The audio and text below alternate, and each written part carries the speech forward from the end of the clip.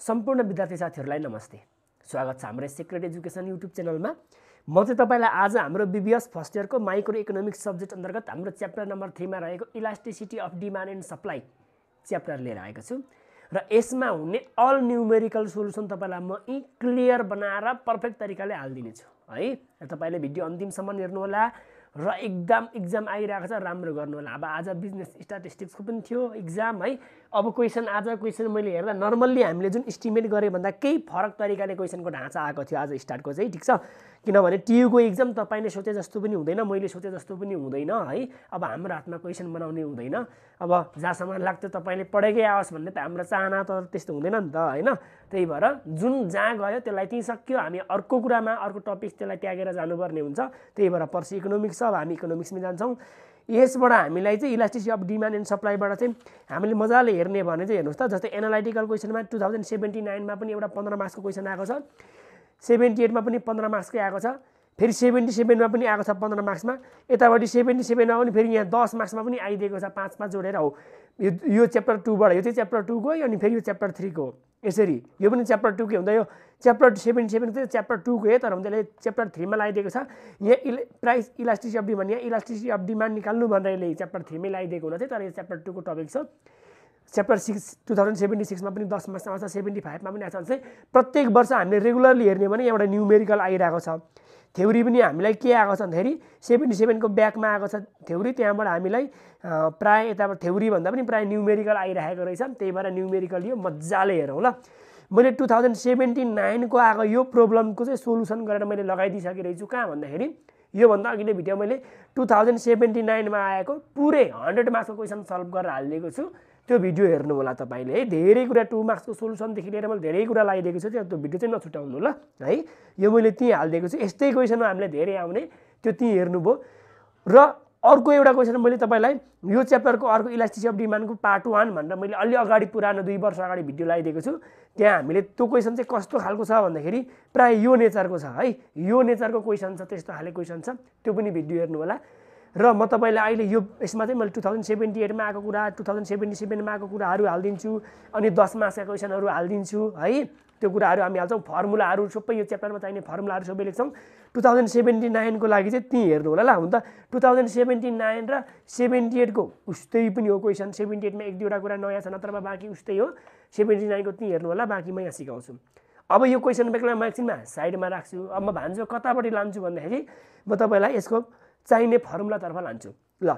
Elasticity of demand, मागको लोच 4 प्रकारको हुन्छ। प्राइस इलास्टिसिटी अफ डिमान्ड, मागको मूल्य लोच, इन्कम इलास्टिसिटी अफ डिमान्ड, मागको आय लोच, र क्रस इलास्टिसिटी अफ डिमान्ड, मागको छड्के लोच, एडभर्टिजमेन्ट इलास्टिसिटी अफ डिमान्ड, मागको विज्ञापन लोच है। यति मध्येमा हाम्रो 4वटैमा न्यूमेरिकल छ। मेन आउने भनेको इन्कम र प्राइस इलास्टिसिटी र इन्कम इलास्टिसिटी।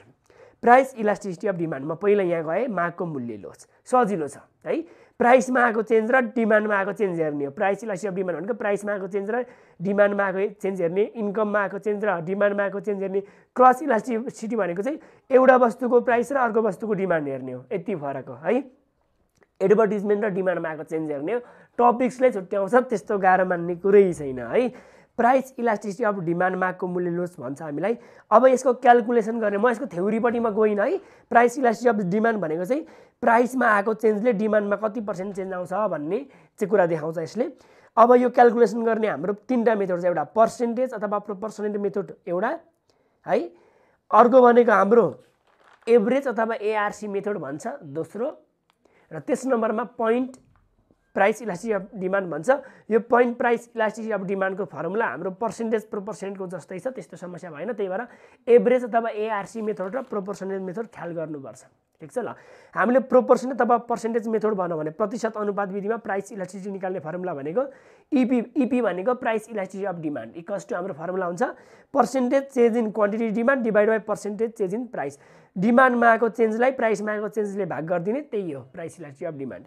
यो भनेको एकदम सर्टमा क्वेशन 2 मार्क्समा आयो भने यस्तो फर्मुला डाइरेक्ट यस्तै लेखेर दिन्छ। डिमान्डमा यतिले चेन्ज आयो, प्राइसमा यतिले चेन्ज आयो भने अब इपी निकाल भनेर प्राइस इलास्टिसिटी अफ डिमान्ड भनेर निकाल्न सक्छ, यस्तो फर्मुला लाउने। तर हामीलाई 10 मार्क्समा 15 मार्क्समा प्राय आउँदाखेरि चाहिँ हामीले प्राइस इलास्टिसिटी अफ डिमान्डको यो फर्मुला लाउनु पर्ने हुन्छ। Delta Q divide by delta P into P by Q हो। यो पर्सेन्टेज अथवा प्रोपोर्सनल मेथडमा भनिरहेको छु मैले। डेल्टा क्यू भनेको change in quantity divide by change in price into P divide by Q initial price divide by initial quantity. अर्को कुरा ख्याल गर्नु, मैले फर्मुला अगाडि यहाँ माइनस पनि लेखिदिएको छु। यो माइनस किन लेखेको भन्दाखेरि डिमान्ड र प्राइस बिचमा नेगेटिभ रिलेसन हुने भएकोले मैले फर्मुलामा माइनस लेखेको। तपाईँले फर्मुलामा माइनस लेखेर लाउनु भयो भने प्राइस इलास्टिसिटी अफ डिमान्ड निकालेको एन्सर तपाईँको सबै एन्सर पोजिटिभमा आउँछ। तपाईँले फर्मुलामा माइनस नलाउन पनि सक्नुहुन्छ। माइनस लाउनु भएन भने तपाईँको बाँकी भएको सबै प्राइस इलास्टिसिटी अफ डिमान्ड निकाल्दाखेरिको सबै एन्सर तपाईँको माइनसमा आउँछ। किन माइनसमा आएको भन्दाखेरि प्राइस र डिमान्ड बिचमा नेगेटिभ रिलेसन हुने भएकोले है। त्यही भएर माइनस लाउन पनि हुन्छ नलाउँदा पनि हुन्छ। हाम्रो यो रुल्स हो, लाउन पनि पाइन्छ नलाउन पनि पाइन्छ। मैले लाइदिएरै गर्दै लाएँ भने तपाईँको एन्सर माइनसमा आउँदैन। यति कुरा बुझ्ने, अब म धेर भन्दिनँ है। ल अब यसको फुल फर्म भन्नुहुन्छ भने डेल्टा सुरुमा क्यू भनेको इनिसियल क्वान्टिटी, सुरु अफ डिमान्ड, सुरुको डिमान्ड। अनि त्यस पछाडि पी भनेको इनिसियल प्राइस, सुरुको प्राइस, इनिसियल प्राइस है यो। अनि क्युडी भनेको डेल्टा क्यू भनेको चेन्ज इन क्वान्टिटी डिमान्ड, डिमान्डमा आएको चेन्ज। डिमान्डमा आएको चेन्ज भनेको न्यू प्राइस माइनस यो Q2 माइनस Q1 अथवा मानिदिउँ यसलाई के भनिदिउँ ल Q1 माइनस Q है। यो Q1 माइनस Q भने Q1 भनेको न्यू क्वान्टिटी माइनस Q भनेको इनिसियल क्वान्टिटी। Q1 भनेको न्यू क्वान्टिटी, Q मात्रै भनेको इनिसियल क्वान्टिटी। नयाँ क्वान्टिटीमा पुरानो क्वान्टिटीको सुरुको क्वान्टिटी घटाइदिने डेल्टा क्यू आउँछ। डेल्टा पी भनेको पनि चेन्ज इन प्राइस हो। चेन्ज इन प्राइस भनेको नयाँ प्राइस माइनस पुरानो प्राइस, इनिसियल प्राइस। यो भनेको P1 माइनस P, P1 भनेको न्यू प्राइस माइनस P भनेको सुरुको प्राइस। यति कुरा तपाईँले थाहा पाउने।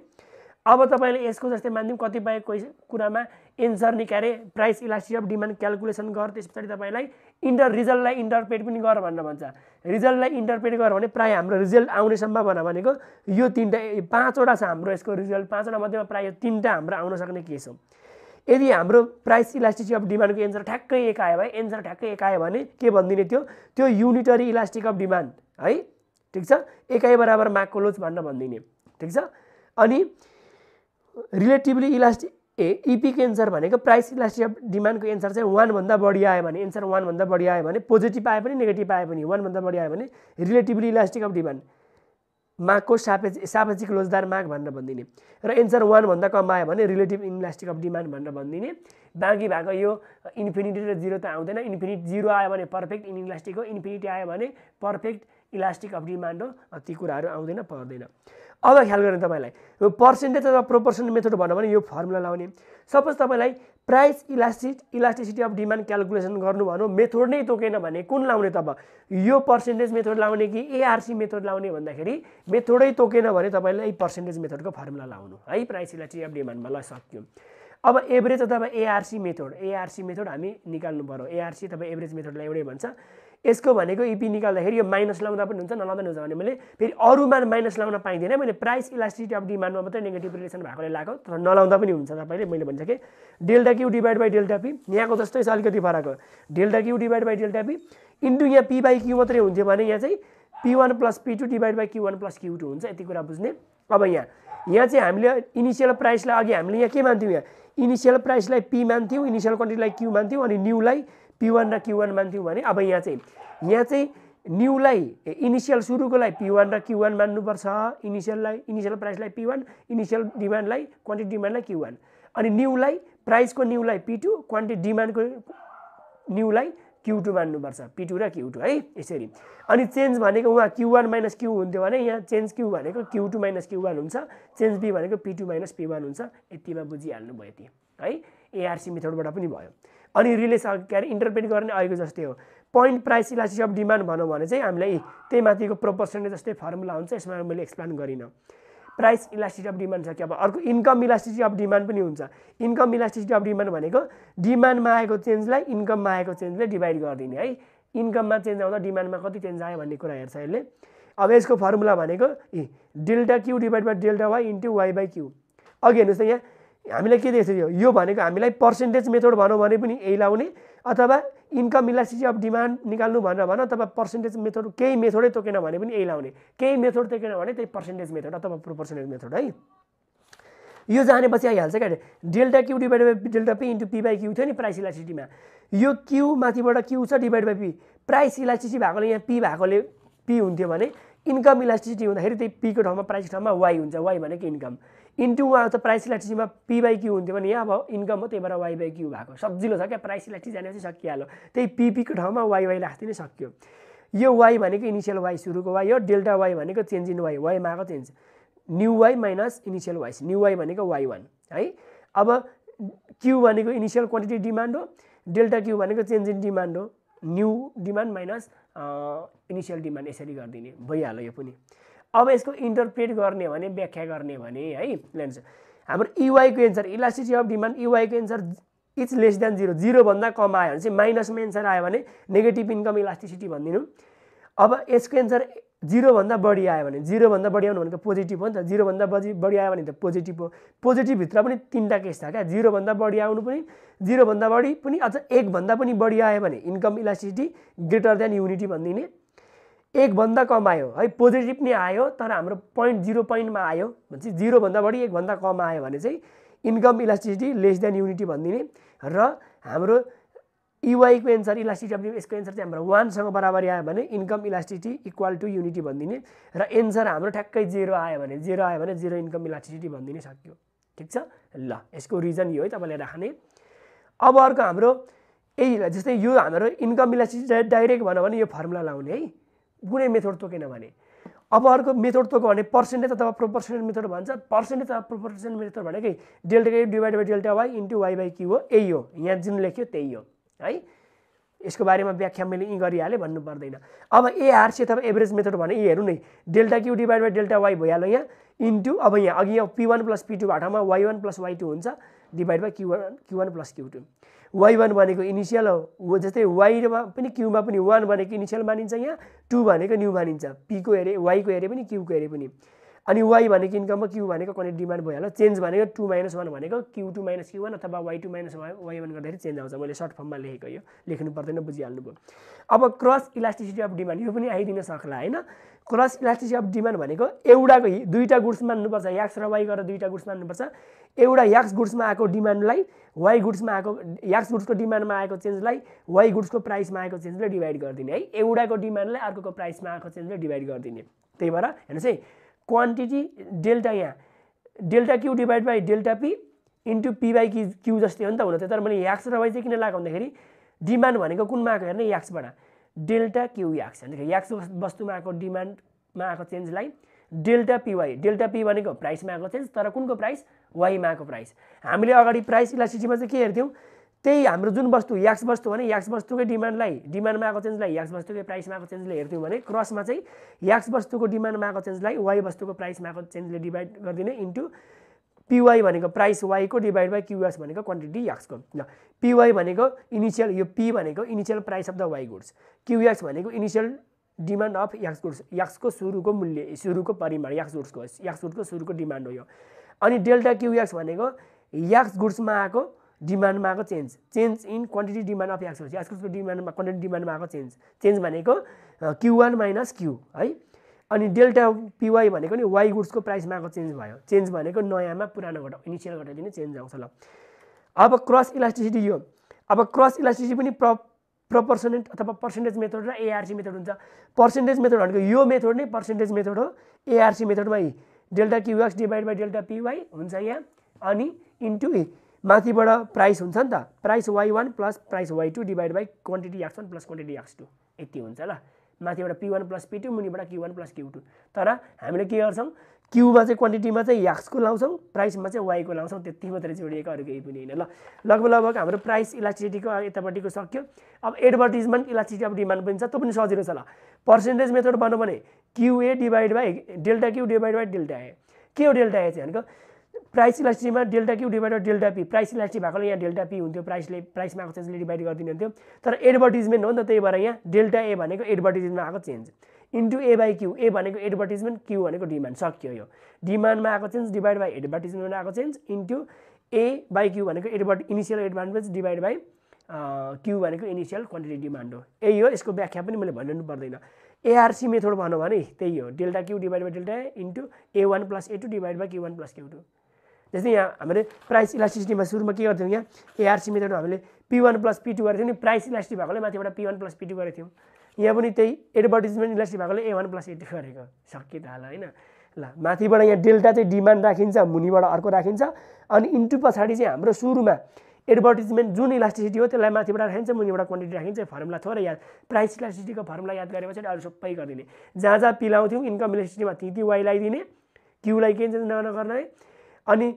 एडभर्टिजमेन्टमा पनि जहाँ जहाँ पी लाउँथ्यौँ त्यसको ठाउँमा ए लगाइदिने अरू केही चेन्ज नगरिदिने क्वान्टिटीलाई डिमान्डमा चेन्ज हुँदैन मात्रै हाम्रो कुन फर्मुलामा चेन्ज हुँदाखेरि पर्सेन्टेज मेथडमा चाहिँ यहाँ र यहाँ पी भएको ठाउँमा इन्कम इलास्टिसिटीमा यहाँ डेल्टा वाइ यहाँ इनिसियल वाइ हुन्छ हैन क्रस इलास्टिसिटीमा पनि यहाँ पी अफ वाइ हुन्छ यहाँ पी अफ वाइ हुन्छ अरू त्यही हो अनि एडभर्टिजमेन्टमा पनि यहाँ प्राइस इलास्टिसिटीमा डेल्टा पी भएकोले उतापट्टि एडभर्टिजमेन्ट इलास्टिसिटी यहाँ डेल्टा ए हुन्छ यहाँ पी भएको ठाउँमा ए हुन्छ हैन एआरसी मेथडमा पनि त्यही त हो त्यही प्राइस इलास्टिसिटीमा प्राइस जहाँ जहाँ प्राइस हुन्छ इन्कम इलास्टिसिटीमा ती वाइ हुने हो वाइले रिप्लेस हुन्छ एडभर्टिजमेन्टमा प्राइस भएको ठाउँमा त्यही ए हुन्छ सकित गर्ने हैन ल म यहाँभन्दा धेरै गइनँ फर्मुला तपाईँले घोक्ने तरिका पनि थाहा पाउनुभयो अब यो भइसके पछाडि हाम्रो एडभर्टिजमेन्टमा पनि त्यस्तो यो त गर्नु पर्दैन अब प्राइस इलास्टिसिटी अफ सप्लाई है सप्लाईको प्राइस इलास्टिसिटी पनि आउँछ हामीलाई प्रायः धेरै आइरहेको हुन्छ पर्सेन्टेज अब यो त्यही हो हेर्नुहोस् डेल्टा प्राइस इलास्टिसिटी अफ सप्लाईमा चाहिँ तपाईँले के सम्झिनु भने त्यही प्राइस इलास्टिसिटी अफ डिमान्ड नै सम्झिनु है त्यही सम्झिनु तर के मात्रै फरक हुन्छ नि क्यू चाहिँ यो प्राइस इलास्टिसिटी अफ डिमान्डमा चाहिँ यो क्यू भनेको क्वान्टिटी डिमान्ड लाउँछौँ भने यहाँ क्यू भन्ने ठाउँमा क्वान्टिटी सप्लाई लाउँछौँ अरू जस्ताको तस्तै हो क्यू भन्ने ठाउँमा क्वान्टिटी सप्लाई आयो अरू प्राइस इलास्टिसिटी अफ डिमान्डकै फर्मुला हो तर प्राइस इलास्टिसिटी अफ डिमान्डमा हामीले माइनस पनि लेख्न सकिन्थ्यो तर यहाँ माइनस लेख्न पाइँदैन पोजिटिभ रिलेसन हुन्छ प्राइस इलास्टिसिटी अफ डिमान्डमा पनि माइनस नलाउँदा पनि हुन्छ मैले भनिसकेँ पर्सेन्टेज मेथड भनेको डेल्टा पर्सेन्टेज मेथड हेर्नु त delta Q divided delta P into P by Q थियो नि त्यही हो तर यो क्यू चाहिँ के लाउने supply of quantity of supply हो यो एआरसी मेथड पनि त्यही हो तर यो क्यू चाहिँ सप्लाई क्वान्टिटी सप्लाई हो उतापट्टि price elasticity of डिमान्डमा quantity demand हो या क्वान्टिटी सप्लाई हो ल सक्यो यसको चाहिने फर्मुला सक्यो फर्मुला नोट गर्नुहोस् अब म सोलुसनमा गएँ क्वेसन ब्याङ्कको सोलुसनमा गएँ 2079 को क्वेसन भनेको मैले गरेर हालिदिइसकेको छु त्यो तपाईँले हेर्नु होला अब भान्जो कहाँबाट सुरु गर्छ भन्दाखेरि 2078 मा गयो भान्जोको क्वेसन कहाँ हो भन्दाखेरि 79 को सक्यो त्यही अघिल्लो पाठमा हेर्नु 78 मा गएँ मलाई 78 मा हेर्नुहोस् है कन्सिडर द फलोइङ टेबल अरे ठिक छ डिराइभ अनि यहाँ हेर्नुहोस् है टेबलमा पहिला हेर्नु टेबल मजाले हेर्नु है त यो एबिसिडी यो पोइन्ट दिएको छ यो विभिन्न पोइन्टमा हामीले व्याख्या गर्न सकिन्छ पोइन्टलाई कुनै पनि अर्थ भएन अहिले पिएक्स भनेको याक्स रुटको प्राइस हो यो सबै विभिन्न पोइन्टमा भएको प्राइस छ अनि क्युएस भनेको क्वान्टिटी अफ सप्लाई हो यी प्राइसमा भएका सप्लाईहरू यति यति दिएको छ यी पोइन्टमा र क्युडिएक्स भनेको क्वान्टिटी डिमान्ड हो यी डिमान्ड यति यति दिएको छ ठिक छ यति बुझ्नुभयो अब derive linear demand and supply function demand function र सप्लाई फङ्सन तपाईँले डिराइभ गर्नु भन्न भन्नु यो क्वेसन 2079 मा सोधेको थिएन डाइरेक्ट हामीलाई यहाँ कुन मेथड लगाएको छ यहाँ प्रोपोर्सनल मेथड लगाएर निकाल्नु भनेको थियो अनि अर्कोमा हामीलाई एआरसी मेथड लगाएर निकाल्नु भनेको थियो इलास्टिसिटी अफ डिमान्ड र सप्लाई निकाल्नु भनेको थियो डिमान्ड निकाल्नु भनेको थिएन सप्लाई निकाल्नु भनेको थियो हामीले क्याल्कुलेसन गऱ्यौँ प्राइस र सप्लाई मात्रै दिएको थियो यहाँ तर हामीलाई यहाँ चाहिँ प्राइस पनि दियो डिमान्ड पनि दियो सप्लाई पनि दियो त्यही भएर हामीले प्राइस इलास्टिसिटी डिमान्डको निकाल्ने कि सप्लाई गर्ने ख्याल गर्ने हामी चाहिँ अगाडि यहाँ 79 मा सप्लाईको निकालेको थियौँ है सप्लाईको फर्मुला सजिलो छ नि त यो है ल इलास्टिसिटी अफ डिमान्ड र सप्लाईको फर्मुला नै एउटै त हो त्यही क्यू भनेको चाहिँ डिमान्ड लाउँदाखेरि क्वान्टिटी डिमान्ड लाउनुपर्छ अनि क्यू भएको ठाउँमा क्वान्टिटी सप्लाई इलास्टिसिटी निकाल्दाखेरि चाहिँ त्यो क्यू भएको ठाउँमा सप्लाई लाउने अरू केही पनि होइन ल लिनियर डिमान्ड फङ्सन र सप्लाई फङ्सन निकाल्ने हामीले अब डिमान्ड फङ्सनको हाम्रो के हो भन्दाखेरि डिमान्ड फङ्सन क्युडी इक्वल्स टु हाम्रो यसको डिमान्ड फङ्सन भनेको ए प्लस बिपिएक्स हुन्छ ठिक छ अब ए र बी को तपाईँले अर्थ बुझ्नुपर्छ यो ए प्लस बिपिएक्स अब ए भनेको के भन्दाखेरि अटोनोमस डिमान्ड भनेको के भन्दाखेरि demand at zero price zero हुँदाखेरि जति डिमान्ड छ त्यसलाई नै अटोनोमस डिमान्ड भनिन्छ जसलाई एले डिनोट गरिन्छ अब यहाँ हेर्ने हाम्रो पहिला प्राइस हेर्ने प्राइस जिरो कहाँ छ प्राइस जिरो यहाँ छ यी पोइन्टमा प्राइस जिरो छ प्राइस जिरो हुँदाखेरि डिमान्ड भनेको यो नहेर्नु है यो त सप्लाई हो नि फेरि डिमान्ड भनेको तल्लो लास्टको लाइन हो यो लाइन हो डिमान्ड सरी प्राइस जिरो सिधा हुँदाखेरि डिमान्डको प्राइस जिरो भएकोलाई डिमान्ड कति छ 60 छ सरी त्यही भएर ए भनेको हाम्रो ए को प्राइस भ्याल्यु भनेको 60 हो किन प्राइस जिरो भएको बेलाको डिमान्ड नै अटोनोमस डिमान्ड हो त्यसलाई ए भनिन्छ अब बिपिएक्स निकाल्ने बी भनेको स्लोप अफ डिमान्ड कर्वको स्लोप झुकावलाई हामीले बीले जनाइन्छ झुकाव हो यो change in demand due to change in प्राइसमा आएको चेन्जले डिमान्डमा जति चेन्ज आउँछ त्यसलाई बी भनिन्छ अब यो चाहिँ हामीले निकाल्दिने यहाँ जुन पोइन्टमा निकाल्दा पनि भयो जस्तै ए र बीमा निकाल्दा पनि भयो बी र सीमा निकाल्दा पनि भयो सी र डीमा निकाल्दा पनि भयो डी र ईमा निकाल्दा पनि हुन्छ जुन पोइन्टमा निकाल्दा पनि हुन्छ तपाईँले के गरिदिनु पर्यो भनेको स्लोप अफ डिमान्ड कर्व भनेको डिमान्डमा आएको चेन्जलाई प्राइसमा आएको चेन्जले डिभाइड गरिदिने change in demand divide by change in price गरिदिने यो बी निकाल्दाखेरि चाहिँ यति गरिदिनु तपाईँले चेन्ज इन डिमान्ड भनेको जस्तै म ए र बी पोइन्टमा निकाल्छु चेन्ज इन डिमान्ड भनेको डिमान्डमा हेर्ने चेन्ज इन डिमान्ड ए र बीमा लगायो भने चाहिँ न्यू माइनस ओल्ड गर्नुपर्छ जहिले पनि न्यू भनेको बीमा गयो 15 माइनस 0 हेर्नुहोस् है चेन्ज इन डिमान्ड भनेको 15 माइनस 0 गरेँ मैले divide by change in price ए र बीमा हेरेको भने प्राइस पनि ए र बीकै हेर्नुपर्छ यो माइनस यो गरेको भने यहाँ पनि यो माइनस यो नै गर्नुपर्छ फेरि यता चाहिँ यो माइनस यो गर्यो यता चाहिँ यता माइनस यता गर्न पाइँदैन 6 माइनस 8 गर्दाखेरि माइनस 2 6 माइनस 8 गर्दाखेरि माइनस 2 यसरी आयो माइनस 7.5 आयो बी को भ्यालु माइनस 7.5 है तपाईँले बी र सी र डी जुनमा गर्दा पनि निकाल्दा पनि हुन्थ्यो ल तर सँगसँगै नजिक नजिकमा निकाल्नुहोस् ए र ईमा ननिकाल्नुहोस् बी र डीमा ननिकाल्नुहोस् कि ए र बी कि बी र सी कि सी र डी यसरी निकाल्नुहोस् ल यति आयो अब यही मैले फङ्सनमा लगाइदिएँ ए प्लस बी पिएक्स ए को ठाउँमा 60 लगाइदिएँ बिचको प्लस भइहाल्यो बी को ठाउँमा -7 लाएँ इन्टु पिएक्स भइहाल्यो अनि 60 प्लस माइनस माइनस 7 पिएक्स भयो ल लिनियर डिमान्ड फङ्सन भनेको यति एन्सर ठीक छ अब लिनियर सप्लाई फङ्सन भन्छ सप्लाई फङ्सनको पनि हाम्रो के हो quantity supply x equal to A plus be px नै हो है ए भनेको माथि भने जस्तै सप्लाई एट 0 प्राइस 0 हुँदाखेरिको सप्लाई लाउने त्यहाँ ए को ठाउँमा अब प्राइस 0 हुँदैन जस्तो यहाँ प्राइस भनेको पिएक्स प्राइस 0 हुँदा सप्लाई कति छ 10 छ त्यही हो अब यहाँ ए भनेको चाहिँ 10 हो यहाँ अब बी भनेको चाहिँ यहाँ के हो त्यही सप्लाईमा आएको चेन्ज सप्लाईमा अघि यहाँ हेरे जस्तै सप्लाईमा आएको चेन्ज हेर्ने अघि हामीले डिमान्डमा आएको चेन्ज डिभाइड बाई प्राइसमा आएको चेन्ज गऱ्यौँ भने अब यहाँ सप्लाई फङ्सनमा बी निकाल्नको लागि सप्लाईमा आएको चेन्ज डिभाइड बाई डिमान्डमा आएको चेन्ज प्राइसमा आएको चेन्ज हेर्ने ए र बीलाई हेऱ्यो भने सप्लाईमा आएको चेन्ज भनेको 40 माइनस 50 डिभाइड बाई प्राइसमा आएको चेन्ज भनेको 6 माइनस 8 40 माइनस 50 6 माइनस 8 5 आयो यो है यसलाई स्लोप अफ सप्लाई कर्भ पनि भन्छ ल ए प्लस बी पिएक्स आयो ए को ठाउँमा 10 लाएँ प्लस यो बी को ठाउँमा 5 आएको छ 5 पिएक्स भयो यो पोजिटिभ आयो यो ल लिनियर डिमान्ड फङ्सन र सप्लाई फङ्सन निकाल्न सिक्नुभयो एउटा काम तमाम अब यो be graph quantity demand x and quantity supply x and determine the equilibrium price and quantity ख्याल गर्नुहोस् है ग्राफमा राख्नु अरे क्वान्टिटी सप्लाई एक्स वस्तुको क्वान्टिटी सप्लाइज र क्वान्टिटी डिमान्डलाई ग्राफमा राख्ने अरे डिटरमाइन इक्विलिब्रियम प्राइस र क्वान्टिटी र इक्विलिब्रियम प्राइस र क्वान्टिटी कति हो त लाउने सजिलो छ डिमान्ड र यसलाई ग्राफमा लाउने अरे ग्राफमा लाउँदाखेरि तपाईँले जहिले पनि डिमान्ड र सप्लाईको ग्राफको तपाईँले एउटा जहिले पनि इन्टरनेसनल फर्मेट के बुझ्नु भन्दाखेरि जहिले पनि डिमान्ड र सप्लाई एक्स एक्सिसमा राखिन्छ प्राइस यतापट्टि वाइ एक्सिसमा राखिन्छ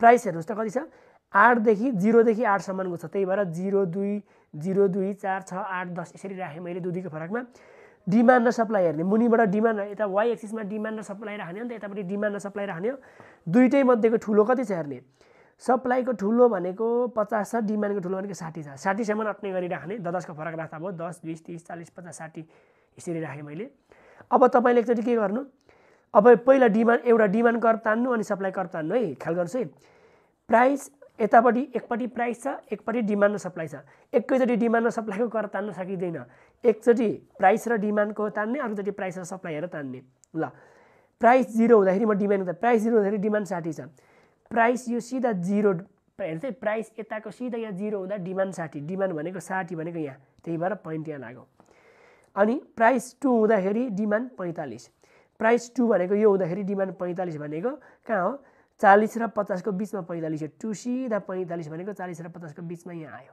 ठीक छ अनि प्राइस 4 हुँदाखेरि डिमान्ड 30 सरी प्राइस 4 हुँदाखेरि डिमान्ड यो मुनिबाट सिधा 30 सिधा माथि 4 मा लगेर जोड्ने अनि 6 हुँदाखेरि 15 प्राइस 6 हुँदाखेरि 15 भनेको 10 र 20 को बिचमा यो सिधा माथि लगेर 6 मा तान्ने सिधा अनि प्राइस 8 हुँदाखेरि डिमान्ड 0 प्राइस 8 हुँदाखेरि डिमान्ड 0 चाहिँ डिमान्डको 0 भने त ए लाइनमा पुग्यो ए लाइन सिधा माथि 8 मा तान्दिने अनि यहाँदेखि यहाँ लाइन जोड्दिने डिमान्ड कर्भ आयो सप्लाई कर्भ पनि त्यसरी है प्राइस 0 हुँदाखेरि 10 ल प्राइस 0 भनेको यता प्राइस छ यो प्राइस 0 हुँदाखेरि 10 भनेको यहाँ आयो अनि 2 हुँदाखेरि 20 4 हुँदाखेरि 30 प्राइस 2 हुँदाखेरि 20 2 सिधा यहाँ 20 सँग जोड्नु 4 सिधा 30 सँग जोड्नु 6 सिधा 40 सँग जोडिदिनु 8 सिधा यहाँ 50 यसरी जोडिदिने यसरी लाइन जोडियो यसलाई क्वान्टिटी सप्लाई भनिन्छ अनि दुईटै बिन्दु हाम्रो यहाँ ईमा जोडियो ईमा जोडिँदाखेरि हाम्रो के हुन्छ इक्विलिब्रियम प्राइस भनेको फु आयो फुमा हुँदाखेरि डिमान्ड र सप्लाई बराबरी हुन्छ तब यो फिगर नबनाइ पनि यीबाटै तपाईलाई फिगर नबनाइ पनि इक्विलिब्रियम प्राइस र क्वान्टिटी कति हो भन्नु भने कुन यति मध्येको यो 5 वटा प्राइस मध्येमा कुन प्राइसमा डिमान्ड र सप्लाई बराबरी छ यो प्राइसमा डिमान्ड र सप्लाई बराबरी छ छैन यहाँ बराबरी छैन यहाँ बराबरी छैन यहाँ बराबरी छैन तर यहाँ 4 मा चाहिँ प्राइसमा डिमान्ड र सप्लाई बराबरी छ हो इक्विलिब्रियम प्राइस भनेको 4 इक्विलिब्रियम डिमान्ड भनेको 30 यसरी लगाइदिने हामी त यहाँबाट निकाल्यौं हेर्यौं ल इक्विलिब्रियम भनेको 4 प्राइस भनेको डिमान्ड भनेको 30 यो पनि बुझ्नुभयो अब तपाईले यसको तान्ने पनि ल दुईटा कुरा नयाँ सिक्यो अब कम्प्युट price elasticity of supply at movement from be two D and D to be. बीबाट डीमा जाँदाखेरि पनि निकाल्नु अरे प्राइस इलास्टिसिटी अफ सप्लाई, अनि डीबाट बीमा जाँदा पनि निकाल्नु अरे। फेरि त्यही दुईटै केसमा पर्सेन्टेज मेथडबाट पनि निकाल्नु अरे, एआरसी मेथडबाट पनि निकाल्नु अरे। आम्मामा कति लामो दिएको होइन। ल हेर्नुहोस् है, बीबाट डीमा पनि जाने, डीबाट बीमा पनि जाने। बीबाट डीमा एकचोटि, बी र डीको कम्पेयर गर्ने एकचोटि, यसलाई इनिसियललाई यसलाई न्यू मानेर, फेरि अर्कोचोटि डी र बीमा, यसलाई डीलाई इनिसियल यसलाई न्यू मानेर, दुईटैबाट जाने, पर्सेन्टेजबाट पनि एआरसी मेथड पनि। ल म गएँ, हामीलाई के भन्छ क्वान्टिटी डिमान्ड अफ सप्लाई के छ, प्राइस इलास्टिसिटी अफ सप्लाई भनेको छ है। प्राइस इलास्टिसिटी अफ सप्लाई भनेको छ। सप्लाई हेर्दाखेरि यहाँ प्राइस र सप्लाई हेर्नु पऱ्यो, प्राइस र सप्लाई हेर्नु पऱ्यो, त्यो बेलामा डिमान्ड नहेर्ने, तपाईँले डिमान्ड नहेर्ने त्यो बेला ख्याल गर्नु पऱ्यो नि फेरि तपाईँले। ल म गएँ सी नम्बरमा, elasticity of supply movement from be two D. म बीबाट डीमा जाँदा हेर्छु, यहाँ बीबाट डीमा लगेर हेर्छु, ठिक छ। पहिला पर्सेन्टेज मेथड र एआरसी मेथड भनेको छ, दुईटै भनेको छ। मैले बीबाट डीमा जाँदा पर्सेन्टेज मेथडबाट जान्छु पहिला। अब पर्सेन्टेज मेथड तपाईँलाई प्राइस इलास्टिसिटी अफ सप्लाईको फर्मुला थाहा छ, डिमान्ड र सप्लाईको फर्मुला एउटै, इलास्टिसिटी अफ डिमान्ड र इलास्टिसिटी अफ सप्लाईको फर्मुला एउटै हो। हेर्नुहोस् है यहाँ भने पछाडि अब प्राइस हेर्नु ल, बीबाट डीमा जाँदाखेरि इनिसियल प्राइस भनेको यो 6 मानिदिने, न्यू प्राइस भनेको 2 मानिदिने, ठिक छ। ल इनिसियल प्राइस पी भनेको छ, न्यू प्राइस P1 भनेको 2, अनि चेन्ज इन प्राइस भनेको न्यू माइनस इनिसियल, 2 माइनस गर्दा -4 आयो, ठिक छ। अब डिमान्ड हेर्ने, सप्लाई हेर्ने, हामीले सप्लाई इलास्टिसिटी अफ सप्लाई छ भने सप्लाईमा हेर्ने है, सप्लाईमा क्वान्टिटी सप्लाईमा जाने। बीमा हुँदाखेरि इनिसियल सप्लाई कति छ, 40 छ, इनिसियल सप्लाई 40 र न्यू सप्लाई भनेको 20 छ नि। यहाँ यसलाई न्यू मानेको छौँ त, यहाँबाट यहाँ गएको हुन्छ, यसलाई न्यू 40 र 20 छ है। हेर्नुहोस् त, इनिसियल सप्लाई भनेको 40, न्यू सप्लाई भनेको हाम्रो 20 आयो। यसको चेन्ज निकाल्ने भए न्यू माइनस इनिसियल, 20 माइनस 40 गर्दाखेरि -20 आयो। अब विनो हामीलाई फर्मुला थाहा छ, इलास्टिसिटी अफ सप्लाई भनेको Q delta Q divide by delta P into P by Q गरिदिने, यही इलास्टिसिटी अफ डिमान्डकै फर्मुला हो क्या। तर हामीले नझुकिने, क्वान्टिटीमा चाहिँ सप्लाई लाउने हो। डेल्टा क्यू यहाँ -20 निकालेकै छौँ, इन्टु डेल्टा पी भनेको हाम्रो कति छ, डिभाइड बाई डेल्टा पी भनेको हाम्रो कति छ, 4 है, यो 40 होइन 4 हो। मुनिबाट डेल्टा पी भनेको हाम्रो यहाँ 4 छ, -4 आयो, into P by Q, P भनेको 60 डिभाइड बाई क्यू भनेको हाम्रो पी भनेको इनिसियल पी लाउने, क्यू भनेको इनिसियल क्वान्टिटी 40 छ। 20 छका 120 divide by 4 Chaucer 160, 120 minus minus काटिहाल्यो, 120 divide by 140 गर्दाखेरि हाम्रो 0.75 आयो है। अब यसलाई तपाईँले हाम्रो प्राइस इलास्टिसिटी अफ सप्लाई आयो, यो 1 भन्दा कम आयो भने रिलेटिभली इनइलास्टिक भनिदिने, सापेक्षिक बेलुजदार भनिदिने, सक्यो, ठिक छ नि। हेर्नुहोस् है, बी टु डीमा जाँदाखेरि पनि एकचोटि पर्सेन्टेजबाट पनि गर्ने, अर्को एआरसी मेथड पनि जाने, एआरसी मेथड पनि जाने। अब म आईमा पर्सेन्टेज मेथड सक्यो, अब आईमा एआरसी मेथड जान्छु, त्यही बी टु डी, बीबाट डीमा जाँदाखेरि अब एआरसी मेथडमा त P1 र P2, Q1 र Q2 मानिन्छ नि त, त्यही भएर यसको प्राइस इनिसियल नै मानिदिने, न्यू प्राइस नै मानिदिने। तर यसलाई P1 मानिन्छ, P2 इनिसियल प्राइस P1 र P2 6 र 2, चेन्ज प्राइस भनेको new minus old, P2 minus P1, 2 minus 6 गर्दा -8, त्यति नै आउँछ। अब क्वान्टिटी पनि हाम्रो के हुन्छ, क्वान्टिटी अफ सप्लाई हेर्ने, बीबाट डीमा गएको इनिसियल यो, इनिसियललाई Q1 मानिन्छ, न्यू यो, यसलाई Q2 मानिन्छ, Q1 40, Q2 20। अब चेन्ज निकाल्दा नयाँ Q2 माइनस Q1 गरिदिने, -20 आयो। अब एआरसी मेथडको फर्मुला हालिदिने। ल फर्मुला भनेको delta Q divide by delta P into P1 plus P2 divide by Q1 plus Q2।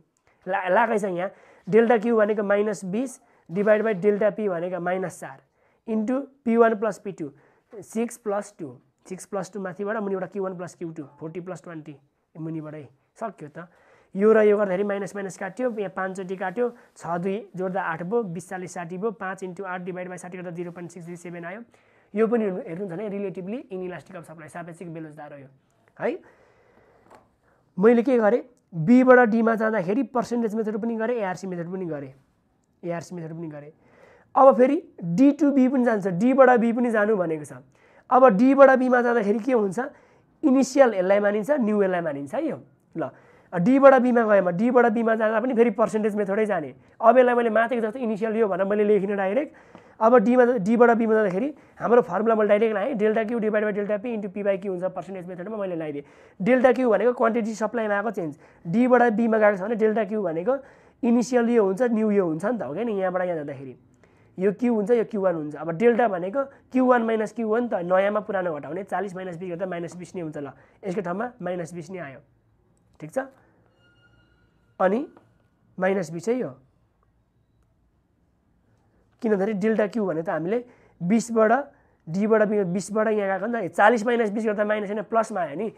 यो इनिसियल यो न्यू हो भने त new minus Q1 minus Q गर्ने हो नि त चेन्ज निकाल्दा यो माइनस यो गर्ने गर्दाखेरि माइनसमा आएन ठुलोबाट सानो हुँदा त माइनस आउँदैन 20 आयो डिभाइड बाइ डेल्टा पी भनेको यहाँबाट यहाँ जाने हो इनिसियल प्राइस न्यू प्राइस हो अब डेल्टा पी भनेको न्यू माइनस ओल्ड 6 माइनस 2 गर्दाखेरि 4 आयो प्लसमा इन्टु पी बाई क्यू भनेको इनिसियल कहाँ छ डीबाट बीमा गएको इनिसियल भनेको यहाँ इनिसियल प्राइस भनेको 2 इनिसियल डिमान्ड भनेको 20 2 डिभाइड बाई 20 लगाइदिने 0.5 आयो है अब एआरसी मेथड पनि यसरी नै गर्नु ल एआरसी मेथड पनि डेल्टा क्यू र डेल्टा पी अघि जस्तै हुन्छ 20 र 4 नै हुन्छ P1 प्लस P2 भनेको P1 भनेको यो प्लस P2 भनेको यो 2 प्लस छ हुन्छ अनि Q1 प्लस Q2 भनेको यहाँबाट यहाँ गएको हो यहाँबाट डीबाट गएको यो Q1 हो यो Q2 हो सकि त हाल्यो नि हैन सक्यो है 0.77 आयो 1 भन्दा कम आयो भने रिलेटिभली इनइलास्टिक अफ सप्लाई सक्यो ल यो मैले सके सी नम्बरको काम सके है मैले अब तपाईले एआरसी मेथडबाट जसरी गरे पनि सक्नुहुन्छ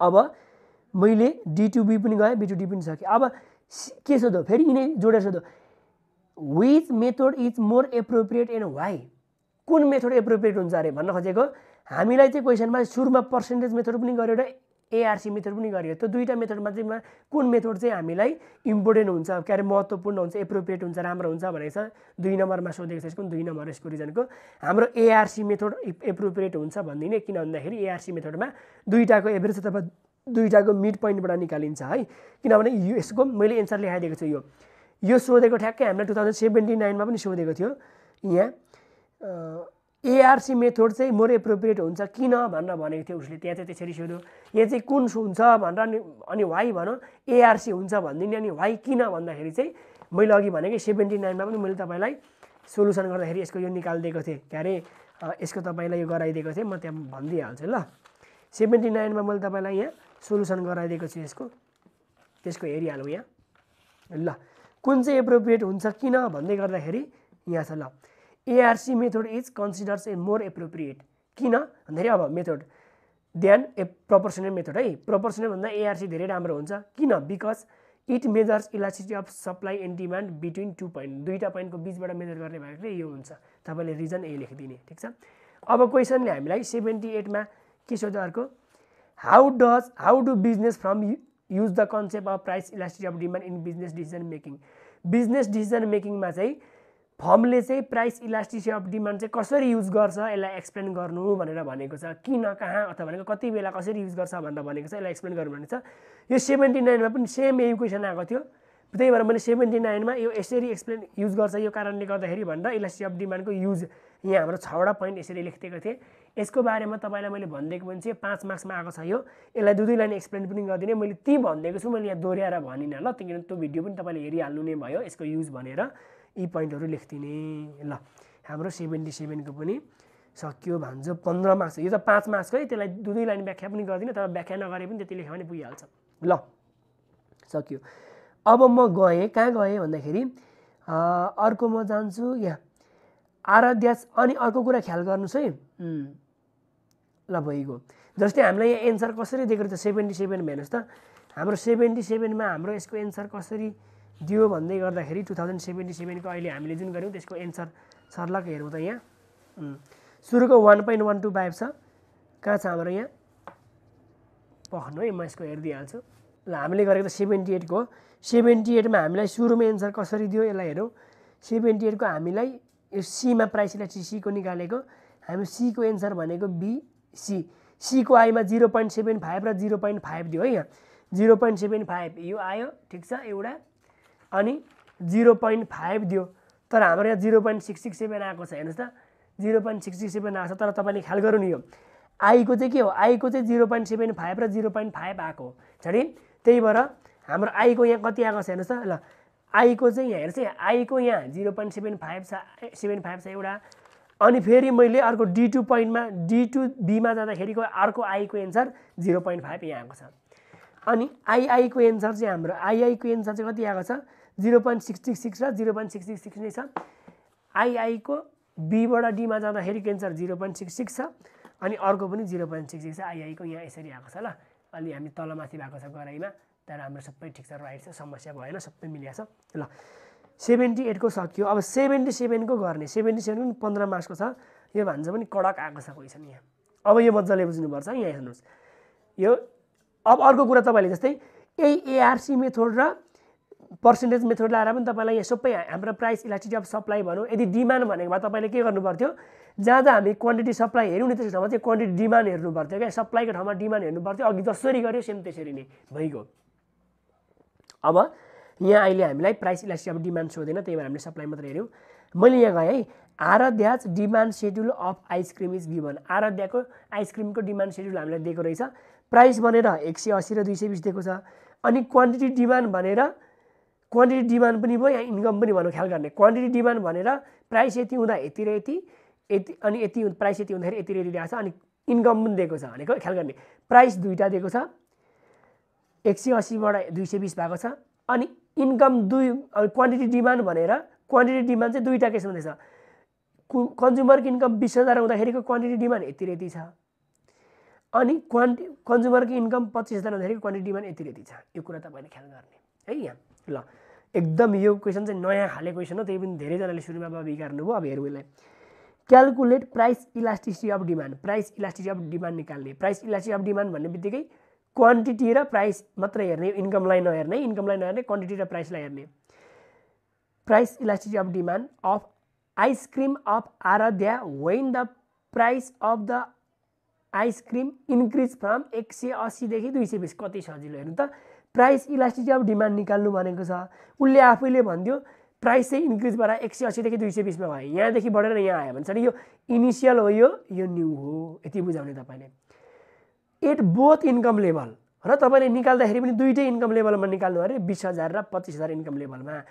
प्राइस इलास्टिसिटी अफ निकाल्ने। प्राइस इलास्टिसिटी अफ डिमान्ड हेर्नु त, प्राइसमा चेन्ज त यति भयो, तर क्वान्टिटी डिमान्ड हेर्ने हो भने क्वान्टिटी डिमान्डको चेन्ज यो डिमान्ड मान्ने कि यो डिमान्ड चाहिँ मान्ने त, किनभने यो दुईटै त क्वान्टिटी डिमान्ड हुने। कुन चाहिँ मान्ने भन्दाखेरि एकचोटि इन्कम 20 लेभल 20,000 हुँदाखेरिको मान्ने, फेरि अर्कोचोटि पनि निकाल्ने प्राइस रिलेटेड डिमान्ड तर इन्कम लेभल 25,000 हुँदाखेरिको मान्ने। यसरी गर्ने है। सरलक्क म तपाईँलाई क्लियर बनाइदिइहाल्छु। ल हेर्नु है, यहाँ प्राइस इलास्टिसिटी अफ डिमान्ड निकाल्नु छ। हाम्रो प्राइस चाहिँ 180 बाट बढेर 220 भएको छ भने म सुरुमा हेरेँ प्राइस चाहिँ हाम्रो सुरुमा इनिसियल प्राइस पी भनेको 180 थियो, न्यू प्राइस भनेको पी भनेर 220 यति भइहाल्यो। ठिक छ। पी र P1 छुट्याउन चेन्ज गर्नु। अब यहाँ हेर्नु, अब हामीलाई डिमान्ड चाहिँ कुन मान्ने भन्दाखेरि चाहिँ यहाँ for income level 20,000 मान्दाखेरि, income level 20,000 हुँदाखेरिको demand लिने एकचोटि। किनभने क्वेसनले के भनेको छ, प्राइस इलास्टिसिटी अफ डिमान्ड निकाल्दाखेरि चाहिँ बोथको लागि भनेको छ नि त। यहाँ मैले माथि मेरै छु, बोथको लागि भनेको छ। बोथ इन्कम लेभल 20,000 मा पनि 25,000 पनि निकाल्नु भनेको छ। अब डिमान्ड चाहिँ कुन लिने, एकचोटि 20,000 को निकाल्ने। जस्तै अघि पोइन्ट ए बी र डीमा निकाल भने जस्तै यहाँ चाहिँ हामीले एकचोटि 20,000 हुँदा निकाल डिमान्ड, अर्कोचोटि 25,000 इन्कम हुँदाखेरिको डिमान्ड युज गर, दुईचोटि युज गर भनेको छ। 20,000 हुँदाको मैले डिमान्ड गरेँ। अब 20,000 हुँदाखेरिको डिमान्ड युज गरेँ भने 80 र 60 हो। इनिसियल प्राइस 80 भयो भने इनिसियल डिमान्ड पनि 80 हो। सरी, इनिसियल प्राइस हाम्रो 180 भने इनिसियल डिमान्ड 80 हो। न्यू प्राइस 220 भयो भने न्यू डिमान्ड 60 हो। ल हेर्नुहोस् त, चेन्ज इन प्राइस अहिलेको यसको चेन्ज भने चेन्ज इन प्राइस भनेको P1 माइनस P गरेर निस्किहाल्यो। यो 40 बुझिहाल्नु भयो। इनिसियल डिमान्ड भनेको 80, इनिसियल प्राइस हुँदा सिधाको डिमान्ड 80, न्यू डिमान्ड भनेको new price हुँदाखेरिको demand new demand 60, new demand भनेको 60, Q1 भनेको चेन्ज इन डिमान्ड भनेको Q1 माइनस Q हुन्छ। 60 माइनस 80 गर्दाखेरि माइनस 20 आयो। बुझिहाल्नु भाइ। हामीले इन्कम लेभल 20,000 को डिमान्ड युज गरिरहेका छौँ। त्यसले गर्दा प्राइस इलास्टिसिटी अफ डिमान्ड भने EP भनेको के हुन्छ, delta Q divided by delta P into P by Q हुन्छ। अब मैले फर्मुलामा के लगाइदिएँ, मैले अगाडि माइनस पनि लगाइदिएँ। माइनस लाउँदा पनि भयो, नलाउँदा पनि भयो। डेल्टा Q ई हेर्नुहोस् तपाईँले, डेल्टा Q माइनस 20 आएको छ, डिभाइड बाइ डेल्टा P भनेको 40 आएको छ, into P by Q। P भनेको initial price divide by Q भनेको इनिसियल क्वान्टिटी 180 डिभाइड बाइ 80 आएको छ। यति गर्दाखेरि यो इन्टु यो गर्यो मल्टिप्लाई यति आयो, यो इन्टु यो मल्टिप्लाई गर्यो यति आयो, अनि माइनस इन्टु माइनस मल्टिप्लाई गर्दा अटोमेटिक प्लस भयो। 1.125 एन्सर आयो। अब हाम्रो एन्सरमा चाहिँ माइनस 1.125 छ। मैले भनिदिइसकेको थिएँ, यहाँ माइनस लगाइएन भने तल एन्सरमा माइनस आउने हो। फर्मुलामा हाम्रो दुईटै केस दिएको छ, लाउन पनि पाइन्छ नलाउन पनि पाइन्छ। तपाईँको कुनै रङ हुँदैन, ख्याल गर्ने। ल अब इलास्टिसिटी अफ डिमान्ड चाहिँ हाम्रो के भयो, 1.125 भयो भने चाहिँ एकभन्दा बढी आयो है। रिलेटिभली इलास्टिक अफ डिमान्ड भन्दिने, सापेक्षिक लोचदार माग भन्दिने, यसको इन्टरप्रेट गर्नु भन्यो भने।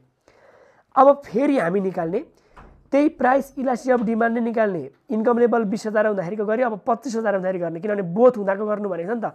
अब फर इन्कम लेभल 25,000 हुँदाखेरिको गर्ने। इन्कम लेभल 25,000 हुँदाखेरि गर्दाखेरि हाम्रो प्राइसमा त कुनै चेन्ज आउँदैन है फेरि, किनभने प्राइस त हामीलाई के भनेछ 180 बाट 220 नै इन्क्रिज भएको भनेछ। त्यही भएर प्राइसमा त हाम्रो पी भनेको इनिसियल 180 नै मान्छौँ, न्यू भनेको 220 नै मान्छौँ, अघिको जस्तै यो जस्तै मान्छौँ। अब जस्तै कहाँ मात्रै चेन्ज भन्दाखेरि अघि हाम्रो क्वान्टिटी डिमान्ड चाहिँ क्यू भनेको हामीले के मानेको थियौँ 80 र 60 मानेको थियौँ, यो इनिसियल यसलाई यो 60 मा न्यूलाई यो मानेको थियौँ भने अब चाहिँ यहाँको डिमान्ड यो लिने, initial demand 100 new demand 80, initial demand भनेको 100 न्यू डिमान्ड 80, चेन्ज भनेको न्यू माइनस ओल्ड 80 माइनस 100 गर्दा माइनस 20, प्राइसको पनि चेन्ज भनेको नयाँ माइनस पुरानो 220 माइनस 180 गर्दाखेरि 40 आयो।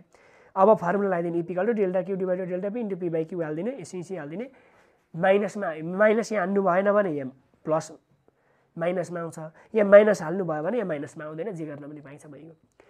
फेरि मैले भने यो माइनस हालिहाल्नु भयो भने प्राइस इलास्टिसिटी अफ डिमान्डमा मात्रै हाल्ने, अरूमा हाल्न पाइँदैन। किन हालेको भन्दाखेरि नेगेटिभ रिलेसन हुने भएकोले, प्राइस र डिमान्ड बिचमा नेगेटिभ रिलेसन हुने भएकोले मात्रै हालेको, नहाल्न पनि पाउनुहुन्छ। ल यति भयो, हामी निकाल्यो, यो 1 नम्बरको भान्जो सक्यो। अब बीमा जाउँ, calculate income elasticity of demand for ice cream. हेर्नुहोस् है, इन्कम इलास्टिसिटी भनेको छ है, अघि हामीले प्राइस इलास्टिसिटी निकाल्यौँ, प्राइस इलास्टिसिटी निकाल्दाखेरि एकचोटिको प्राइसमा आएको चेन्ज, अर्कोचोटि डिमान्डमा आएको चेन्ज हुन्छ, प्राइसमा आएको चेन्ज र डिमान्डमा आएको चेन्ज हेर्नुपर्छ भने अब इन्कम इलास्टिसिटी अफ डिमान्ड भन्ने बित्तिकै इन्कममा आएको चेन्ज र डिमान्डमा आएको चेन्ज हेर्नुपर्छ। अघि चाहिँ प्राइस र डिमान्डमा आएको चेन्ज हेरिन्छ भने अब इन्कम र डिमान्डमा आएको चेन्ज हेर्नुपर्छ इन्कम इलास्टिसिटीमा है।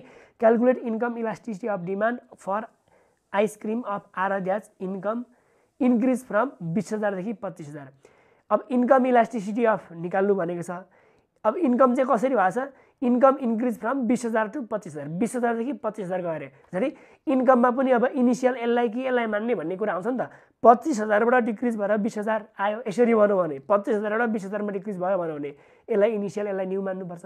तर उसले चाहिँ 20,000 बाट इन्क्रिज फ्रम 20,000 टु 25, 20 बाट 25 गर्दाखेरि यसलाई इनिसियल मानिन्छ, यसलाई न्यू मानिन्छ, ठिक छ। ल इनिसियल र न्यू मानिदिने, एट प्राइस 180 को प्राइसमा पनि हेर्ने, 220 को प्राइसमा पनि हेर्ने। अब ख्याल गर्ने मैले के भने इन्कम इलास्टिसिटीमा एकचोटि इन्कममा आएको चेन्ज हेर्ने, अर्कोचोटि डिमान्डमा आएको चेन्ज हेर्ने। तर डिमान्ड पनि हेर्नुहोस् त, यो र यो डिमान्ड जस्तै इन्कम बढेर यतिबाट यति हुँदाखेरि डिमान्ड योदेखि बढेर यो भएको हेर्ने कि योदेखि बढेर यो भएको हेर्ने, त्यो समस्या हो नि त विद्यार्थीलाई।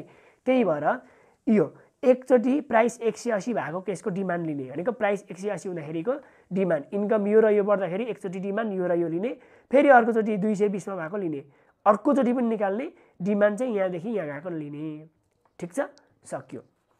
ल इन्कम इलास्टिसिटी अफ डिमान्डमा म पल्टाएँ है। इन्कम इलास्टिसिटी अफ डिमान्डमा हाम्रो के भनेको छ, income elasticity of demand for income increase from 20,000 देखि 25,000 इन्क्रिज भनेको छ। अनि प्राइस 180 र 220 मा लिने हुन्छ। पहिला प्राइस 180 को लागि गरौँ है, प्राइस 180 को लागि गरौँ।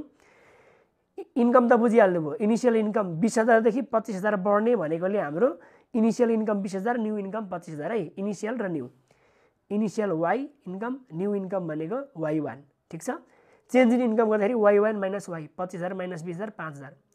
अब डिमान्ड लिँदाखेरि हामी 180 प्राइस हुँदाखेरि डिमान्ड लिन्छौँ, जस्तै डिमान्ड र यो डिमान्ड लिने कि यो डिमान्ड र यो डिमान्ड लिने भन्दाखेरि 180 हुँदाखेरिको प्राइस लिने, अहिले 180 प्राइस हुँदाखेरिको डिमान्ड लिने। ल यो र यो लिने, यो initial income हुँदाखेरिको demand initial demand 80, new income हुँदाखेरिको demand new demand भनेको 100। ल initial demand Q 80, new demand भनेको Q1 100, चेन्ज डिमान्ड भनेको डेल्टा क्यू भनेको Q1 minus Q, new minus old 100 minus 80 20 आयो। ल अब फर्मुलामा हालिदिने, elasticity of income EY equals to delta Q divide by delta Y into Y by Q. Delta Q आएकै छ 20, delta Y आएकै छ 5,000 into Y by Q. Y भनेको सुरुको इन्कम वाई 20,000, क्यू भनेको सुरुको क्यू क्वान्टिटी 80 हालिदिने, 1 आयो। अब यसलाई 1 आयो भने यसलाई तपाईँले इन्टरप्रेट गर्नुपर्ने, EY इक्वल्स टु 1 आयो भने यसलाई इलास्टिसिटी अफ डिमान्ड के अरे income elasticity of demand equal to unit भनिदिने अथवा इक्वल टु युनिटरी भनेर भनिदिने। ल यो 1 आयो भने सक्यो। अब फेरि अर्कोचोटि गर्ने प्राइस 220 हुँदाखेरिको, किनभने हामीले यो डिमान्ड पनि लिनु छ नि त, यति हुँदाखेरिको पनि लिनु भनेको छ नि त। वाई त यही भयो, इनिसियल वाई यही भयो, न्यू वाई यही भइहाल्यो इन्कममा। अब क्वान्टिटी डिमान्डमा चाहिँ इनिसियल क्वान्टिटी डिमान्ड एकचोटि यो लिने, न्यू यो लिने। वाई त सुरुकै भयो, डिमान्डमा चाहिँ इनिसियल 60 र मैले 80 लिएँ, यो लिएँ 60 र 80 लिएँ, यो न्यू इनिसियल यो न्यू। अनि चेन्ज निकालेको बुझिहाल्नु भयो, फर्मुलामा हालेको बुझिहाल्नु भयो, 1.33 आयो। अब 1.33 आयो भने चाहिँ 1 भन्दा बढी आयो, ग्रेटर देन युनिटी अथवा ग्रेटर देन युनिटी भन्दै नि सक्यो। अब सीमा सोधेको छ है क्वेसनले, यो एकदम राम्रो क्वेसन आएको छ, केस आएको छ, झन् उस्तै विद्यार्थीले बुझ्न नसक्ने खाले केस हो है। सीमा compare and interpret the above result, माथिको एबभ रिजल्ट चाहिँ इन्टरप्रेट गरेर कम्पेयर गर्नु अरे। अब सी कम्पेयर गरिदिने, कम्पेयर गरिदिने भनेको माथि के छ हेर्नुहोस् त, ए नम्बरमा हामीले प्राइस इलास्टिसिटी निकालेको, एकचोटि इन्कम लेभल 20,000 हुँदा र 25,000 निकालेको। ल प्राइस इलास्टिसिटी अफ डिमान्ड चाहिँ इन्कम लेभल 20,000 हुँदाखेरि कति आएको छ, 1.125 आएको छ भने यसलाई के भनिदिने, for price elasticity of demand at income level 20,000 हुँदाखेरि चाहिँ यति आएको छ। It is so that relatively elastic of demand, relatively elastic of demand अघि मैले भनिसकेको थिएँ भनेको सापेक्षिक लोचदार माग हो भनिदिने। An for income level 25,000, income level 25,000 हुँदाखेरि हाम्रो कति आएको छ, 0.90 आएको छ। यो भनेको रिलेटिभली इनइलास्टिक अफ डिमान्ड भनेको सापेक्षिक बेरोजगार हो नेपालीबाट भन्नुहुन्छ भने, नेपालीबाट इन्टरप्रेट गर्दा पनि मिल्छ। अब बीको लागि है, हाम्रो बीको एन्सरको लागि इन्टरप्रेट गर्ने, बीको त अन्त इन्कम इलास्टिसिटी हो नि त, एको 1 एन्सर आएको छ। 1 एन्सर आउनु भनेको income elasticity is demand for price 180 हुँदाखेरि चाहिँ 1 आएको छ income elasticity. It is unitary elastic of demand है, वेयर एज फर प्राइस 220, तर फेरि हाम्रो प्राइस 220 को लागि हाम्रो कति आएको छ यहाँ 1.33 आएको छ। यसको एन्सर हेर्नुहोस् त 1.33 आएको छ, 1.33 आएको छ। It is income elasticity greater than unity, unity भन्दा बढी इन्कम इलास्टिसिटी हो। ल यसरी लेख्दिनँ, यो सकिहाल्यो। यो चाहिँ कहाँबाट लेख्ने, कसरी थाहा हुन्छ यो हुन्छ भन्ने कुरा चाहिँ मैले यी लेखाइ छु त नि। इपीको एन्सर कति कति आयो भने के हो त्यो हैन, अनि इन्कम इलास्टिसिटी, अब युआईको income elasticity of, income elasticity कहाँ छ यहाँ, इन्कम इलास्टिसिटी हेर्ने भने इन्कम इलास्टिसिटीको नि कति कति आयो भने के हुन्छ भन्ने कुरा अघि मैले सुरुमै फर्मुलामै यहाँ भनिदिएकै छु, त्यही लेखेको तपाईँले पनि अहिले हैन, केही नै छैन। ल यो पनि सक्यो, 77 को भान्जो पनि सक्यो है यो। ल यो पनि सक्यो। अब 20 मार्क्समा 20 नम्बरमा के थियो, consider there following demand and supply भन्यो, डिमान्ड एन्ड सप्लाई 78 को जस्तै तालिका दिएछ, लिनियर डिराइभ फङ्सन भन्यो, इलास्टिसिटी यो सबै भन्यो। ल यही जस्तै दिएको छ, मैले केही पनि गरिनँ। तर ख्याल गर्ने त यहाँ हामीलाई चाहिँ यहाँ इलास्टिसिटी अफ सप्लाई दिएको थियो, यहाँ चाहिँ हामीलाई के भन्यो, कम्प्युट price elasticity of demand movement from be to T र डी टु बी, एकचोटि बीबाट डीमा जाँदा अर्कोचोटि डीबाट बीमा जाँदाखेरि भनेको छ इलास्टिसिटी अफ डिमान्ड भनेको छ प्राइस बीमा डीमा जाँदाखेरि एकचोटि यो प्राइस हेर्ने, अनि क्वान्टिटी चाहिँ अघि हामीले क्वान्टिटी सप्लाई भएकोले हामीले क्वान्टिटी सप्लाई हेरेको थियौँ। यहाँ चाहिँ अब हामीले क्वान्टिटी डिमान्ड हेरेँ, जहाँ डिमान्ड लेखेको छ डिमान्ड सिधाको हेर्ने। ल डिमान्ड र प्राइसलाई कम्पेयर गर्ने न हो। अनि फेरि यहाँ प्राइस इलास्टिसिटी अफ डिमान्ड भनेको छ मिडवे भनेको छ, मिडवे भनेको एआरसी मेथडबाट निकाल्ने, अघि यहाँबाट जस्तो लागेको थियौँ त्यसरी नै निकाल्न सकिन्छ। यहाँ मात्रै हामीले के हेर्ने, एकचोटि प्राइस अर्कोचोटि डिमान्ड हेर्ने। अघि चाहिँ सप्लाई हेरेको थियौँ, यहाँ डिमान्ड ख्याल गर्ने, यहाँ डिमान्ड यहाँ छ बिचकै लाइनमा छ डिमान्ड। ल state the relationship between price elasticity of demand र total revenue, price elasticity of demand र टोटल रेभिन्यू बिचको रिलेसनसिप हेर्नु भनेको छ। यो रिलेसनसिप हेर्ने पनि मैले तपाईँलाई अगाडि सिकाइसकेको छु तपाईँलाई यो, किनभने मैले कहाँ सिकाएको छु भन्दाखेरि मैले 2079 को जुन सल्भ गरिदिएको थिएँ नि अगाडि, 2079 को सल्भ गर्दाखेरि मैले ब्रिफ क्वेसन नम्बर 6 मा मैले प्राइस इलास्टिसिटी अफ डिमान्ड र टिआरको मैले रिलेसनसिप यो तीनटा मैले लगाइदिइसकेको छु, त्यही कुरा हो यो, ती हेर्नु होला, मैले अरू भनिनँ है। लङ क्वेसन सकिए। अब डिस्क्रिप्टिभमा आएको क्वेसन हेरौँ। ल यो भेरी सर्ट क्वेसनहरू पनि छन् अब यत्रो धेरै पनि नजाउँ, भिडियो लामो भइसक्यो। म डिस्क्रिप्टिभमा आएको क्वेसन सरसर भनिदिन्छु। ल हेर्नुहोस् 2077 मा के आयो है त, हेर्नुहोस् है यहाँ demand function of चोकोबाइट चक्लेटको demand function क्युडी equals to 1000 minus 20 piece टिपिहाल्ने। Demand function भनेर हामीलाई कहाँ दिएको छ, हामीले डिमान्ड फङ्सन भनेर हामीलाई यहाँ दिएको छ, हामी टिपिहाल्छौँ। 2077 को यहाँ छ हाम्रो demand function क्युडी equal to 1000 minus 20 P. अनि फेरि सप्लाई फङ्सन भनेर QS equal to 100 plus 40 P छ, यो पनि टिपिहालेँ मैले। अब क्वेसनले भन्यो find equilibrium price and quantity of चोकोबाइट chocolate, equilibrium price र क्वान्टिटी निकाल्नु भने also कम्प्युट price elasticity of demand निकाल्नु भन्यो र प्राइस इलास्टिसिटी अफ डिमान्ड पनि निकाल्नु भन्यो एट इक्विलिब्रियम प्राइस, इक्विलिब्रियम प्राइसमा प्राइस इलास्टिसिटी अफ डिमान्ड पनि निकाल्नु भन्यो। पहिला इक्विलिब्रियम प्राइस र क्वान्टिटी निकाल्ने, च्याप्टर 2 को भिडियो हो यो, च्याप्टर 2 सँग सम्बन्धित छ। ल फर इक्विलिब्रियमको लागि हामीले there must be quantity demand equal to quantity supply. Equilibrium हुनलाई त हाम्रो डिमान्ड र सप्लाई बराबरी हुनु पर्यो नि त, हैन र, हो डिमान्ड र सप्लाई बराबरी हुनु पर्यो। क्युडीको ठाउँमा यो डिमान्ड फङ्सन लगाइदिने, क्युएसको ठाउँमा सप्लाई फङ्सन लगाइदिने। अब यसलाई सल्भ गरिदिने। यो 1000 छ, यो 100 लाई अगाडि ल्याएँ मैले, अनि यतापट्टि पछाडि 40p थियो, यो 20p माइनस थियो, पछाडि प्लस p गरेर पछाडि लगे अगाडि पछाडि लान आउँछ तपाईलाई। यो घटाउँदा 900 भयो, यता 60p भयो, p = 900 / 60 गर्दाखेरि इक्विलिब्रियम प्राइस भनेको हाम्रो ₹30 भयो है। 30 कि 15 आयो। इक्विलिब्रियम प्राइस भन्दा हाम्रो 15 आउँछ त। यो र यो काट्यो 15 × 90 यो भनेको इक्विलिब्रियम प्राइस भनेको 15 आयो यार। कस्तो 30 लेखेको मान्छेले है, यो 15 आयो इक्विलिब्रियम प्राइस। अब इक्विलिब्रियम प्राइस र क्वान्टिटी दुईटै भनेको नि त, त्यही भएर इक्विलिब्रियम कहाँ छ, इक्विलिब्रियम प्राइस एन्ड क्वान्टिटी भनेको अब क्वान्टिटी पनि निकाल्ने। क्वान्टिटी निकाल्नको लागि चाहिँ हामीले त्यो इक्विलिब्रियम प्राइसलाई चाहिँ कहाँ लगाइदिने, डिमान्ड फङ्सनमा पनि लगाइदिने अथवा सप्लाई फङ्सन जहाँ लाउँदा पनि हुन्छ। त्यही भएर हामीले यहाँ भनिदिने putting the value of P and demand function for equilibrium quantity. Equilibrium quantity लाउनको लागि निकाल्नको लागि हामीले अहिलेको प्राइसलाई चाहिँ हामीले डिमान्ड फङ्सनमा लगायौँ। डिमान्ड फङ्सन यति थियो भने 1000 माइनस 20 इन्टु p को ठाउँमा त्यही प्राइस लगाइदिने 700 आयो। होइन तपाईँले सप्लाई फङ्सनमा लाएर चेक गर्छु भन्दा पनि हुन्छ, जुनबाट लाएर चेक गर्दा पनि हुन्छ। सप्लाई फङ्सन 100 + 40p थियो, त्यही p को ठाउँमा 15 लगाइदिने यति आउँछ। जुनमा चेक गरे पनि बराबर आउनुपर्छ युनिट चाहिँ। अब यति भइसके पछाडि इक्विलिब्रियम क्वान्टिटी भनेको यो हो, प्राइस भनेको 15 है यो। अब भनौँ क्वेसनले फेरि कम्प्युट the price elasticity of demand at equilibrium price. Equilibrium प्राइसमा प्राइस इलास्टिसिटी अफ डिमान्ड निकाल्नु भनेको छ, ख्याल गर्ने। प्राइस इलास्टिसिटी अफ डिमान्ड निकाल्नु भन्नु है। अब हामीले प्राइस इलास्टिसिटी अफ डिमान्ड त अगाडि कसरी गर्थ्यौँ कि यसरी गर्थ्यौँ नि त हामीले। यहाँदेखि यो पोइन्टमा सरो अनि इनिसियल यसलाई न्यूलाई यसलाई यसरी मान्थ्यौँ अघि त। अहिले त यहाँ त्यस्तो छैन। प्राइस इलास्टिसिटी अफ डिमान्ड निकाल्नु भन्यो भने हामीले यहाँ इक्वेसन दिएको छ, यहाँ डिमान्डको इक्वेसन र सप्लाईको इक्वेसन दिएको छ। हामीले जहिले पनि price elasticity of demand at equilibrium price निकाल्दाखेरि हामीले के गर्नुपर्छ, डिमान्डको इक्वेसन नै युज गर्नुपर्छ है। अब ख्याल गर्ने, म यो तपाईँले ध्यान दिने नयाँ खाले इक्वेसन म यहीँ सिकाइदिन्छु। यस्तो यस्तो इक्वेसनबाट इलास्टिसिटी निकाल्ने म यहीँ सिकाइदिन्छु ल। अब तपाईँको के हुन्छ, इपी भनेको प्राइस इलास्टिसिटी भनेको इपी हो नि त। इपी भनेको delta Q divided delta P into p/q हो। अब p/q मा तपाईँले नभुल्ने, यो हामीले डिमान्ड फङ्सन सल्भ गरेर अघि हामीले p निकालेको थियौँ। यो डिमान्ड र सप्लाई सल्भ गरेर हामीले इक्विलिब्रियम प्राइस p निकालेको थियौँ नि, कति 15 निकालेको थियौँ नि हो। p को ठाउँमा त्यही 15 हुन्छ। अनि q भनेको चाहिँ हामीले कुन लाउने भन्दाखेरि चाहिँ हामीले इलास्टिसिटी अफ डिमान्ड निकाल्ने नि त। डिमान्ड भनेको चाहिँ यहाँ डिमान्डको हाम्रो क्वान्टिटी कति निकालेको छौँ अघि सल्भ गरेर 700 निकालेको छौँ। क्वान्टिटी ठाउँमा चाहिँ सल्भ गरेर 700 लाउने, ठिक छ।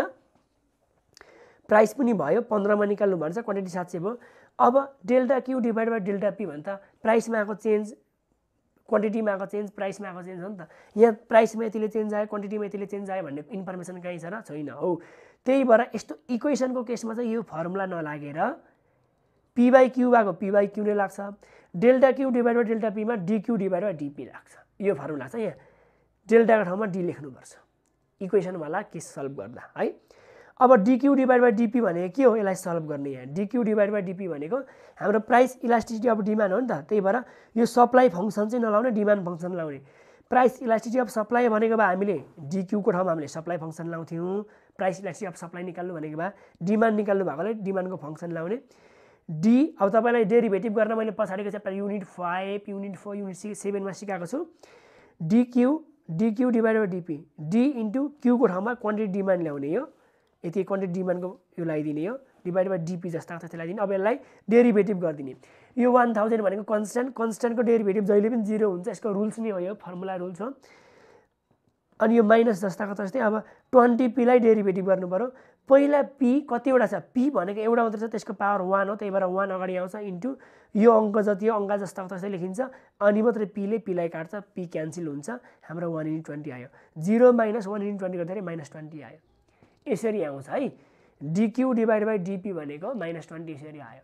त्यही भएर मैले dq डिभाइड बाई dp को ठाउँमा डाइरेक्ट -20 लाएँ इन्टु p र q को ठाउँमा त यो भइहाल्यो। p भनेको हामीलाई इक्विलिब्रियम प्राइसमा निकाल्नु भनेको छ। इक्विलिब्रियम प्राइस अघि 15 निकालेको छौँ, डिभाइड बाई q भनेको क्वान्टिटी डिमान्ड हो 700 निकालेको छौँ अघि। क्वान्टिटी डिमान्ड भनेको त्यही लगाइदिएँ मैले, गर्दाखेरि -0.4286 आयो। अब तपाईँलाई अझै म छिटो तरिकाले गर्ने, म मलाई एकदम चलाख बाठोवाला फर्मुला सिकाइदिन्छु तपाईँलाई। हेर्नुहोस् है, यहाँ p/q मा त p अघि भनेकै p लगाइदिनुहोस्, q भनेको यसरी नै निकालेको q लगाइदिनुहोस्, यो निकालेर आएको q।